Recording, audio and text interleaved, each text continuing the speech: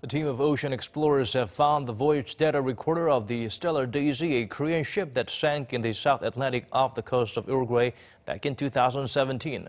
Authorities are hopeful it will help uncover what caused the tragedy. However, according to our Choi Si-young, it's not going to be a quick process.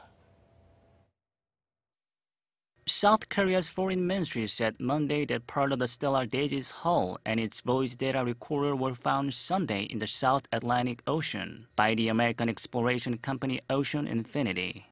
On March 31, 2017, the South Korean ore carrier sank off the coast of Uruguay while on a voyage from Brazil to China. As a result, a total of 22 of crewmen, including 8 Korean nationals, are considered missing. It's a massive ship with an overall length of 312 meters and a beam of 58 meters. Ocean Infinity's salvage ship, the Seabed Constructor, arrived at the site where the Daisy was believed to have gone missing and found the ship just 3 days later.